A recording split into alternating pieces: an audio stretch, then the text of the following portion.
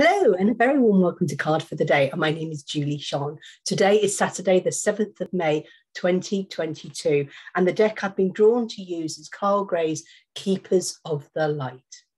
So as I'm sitting here connecting to Mother Earth, Father Spirit, and calling in our angels, archangels, and our spirits and our guides to step in and to be with us today and to share with us their knowledge, wisdom, and insight. And already a card has fallen out, so I'm going to go with this one. And it's Gaia, Mother Earth. Yes, that lump of rock that's spinning through the universe, through the galaxies that we call home. Gaia. Earth connection. Be mindful of the planet and come back to Earth and stay grounded. This is a reminder for us, to remind us to be in the grounded, to be in the here and now. Yesterday is the past. We don't have a time machine. We can look back on the past and learn our lessons and either go, that was good, and we'd repeat it. If it wasn't good, we'll go, we won't do it again. We can lay the foundations for tomorrow, but we need to remain in the here and now. This is what Mother Earth is saying. Be grounded, stay grounded. And it's like, yes, when you're grounded, walking on Mother Earth, all there is, barefoot with you and Mother Earth, is you and her. No illusions, no lie, no fakeness. This is the reality. We live a life of illusion, of fake. We live a life of control. We live a life of people who want to do, well, I was going to say better than this, but have control. We've got more money than you. We've got a bigger house than you. We've got this and what's that. It's all boastful and it's all material needs. Mother Earth gives us everything we need.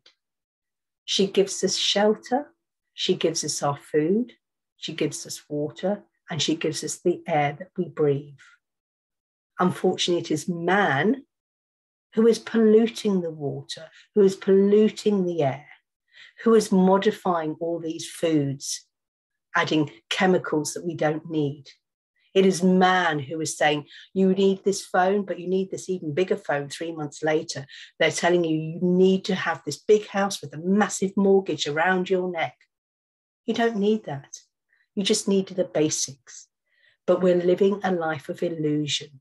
And Mother Earth is reminding us to come back and grounded, ground ourselves back into the here and now, ground us back into the, why are we really here? What is the true reason we are here? The reason we are here is to live a life of a human and to be loved, to know what it's like to be loved and to live a life of love. If you're living a life where you're constantly talking about, I haven't got this and I haven't got that, but pause for a moment. What have you actually got? But we're living an illusion to say you need more, more, more, more. We're living a life of fear-mongering, a life of, oh, there's a lack of shortage of this and a lack of this and a lack of that. And you go, oh my God, fear, got to go and grab it. And then you cause the lack. Let us just get ourselves grounded, back in alignment with our mind, body, and spirit. Be kind to Mother Earth. Stop polluting her waters. Stop polluting the countryside with your waste. Stop polluting the air. Stop putting chemicals into your body and wondering why you are ill. Stop listening to the illusion. Break free and go, I don't need to work a 9-to-5 job unless you want to do it and you're really happy doing what you're doing. But if you're not honestly happy with what you're doing, because Mother Earth loves you. We are all her children, and she wants us to be happy. And Mother Earth wants you to take a moment to breathe.